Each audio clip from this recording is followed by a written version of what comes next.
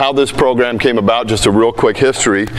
In 1989, we had a little earthquake up in Northern California. Remember their little 7.1? Well, I got to go up there and work for a couple weeks, so I traveled from Maryland to Northern California, went to every disaster, earthquake management school, etc.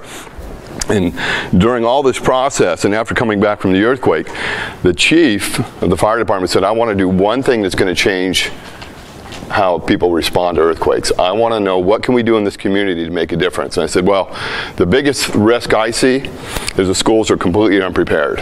And the problem is that's where we send our kids every day.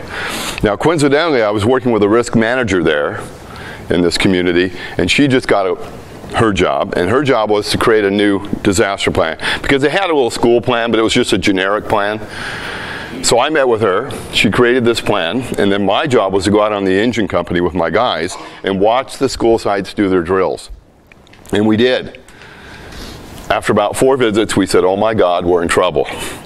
And that's when we realized we got to develop a training for the schools, because all the schools have got to do search and rescue, triage, disaster first aid, shut off utilities. Oh yeah, and get rid of the kids, right? Because parents got to come pick them up, so they got to be organized. So there needs to be a command structure. And the problem is, all they had was a book that said, evacuate, do search and rescue, set up triage, do first aid.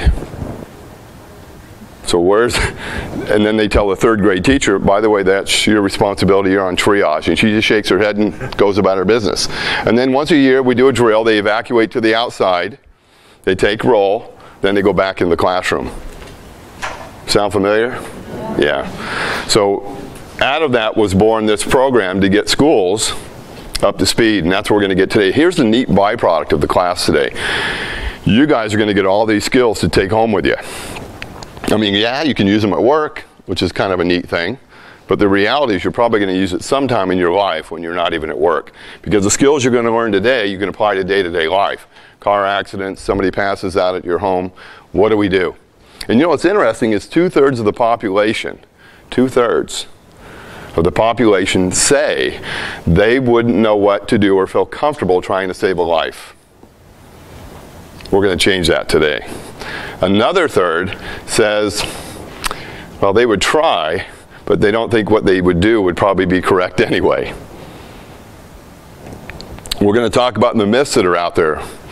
First aid myths like burns. So if we go around the room today, how many different treatments do you think we'd get for burns? Anybody like butter? Mustard? Egg whites? That's a real popular one on Google right now, the internet. Egg whites and burns. That's not a good idea, is it? Why is egg whites a bad? And by the way, you can read all the sites. There's 50 of them that says it's a great idea. What's the problem with egg whites and burns? It attracts bacteria in your Egg whites is full of what? Salmonella. Absolutely correct.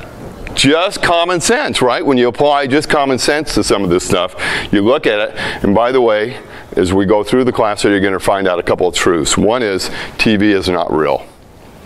Well, except for the Kardashians, that's reality TV. But the rest of it, and we'll talk about it as we go along through the class. You guys ready to get going?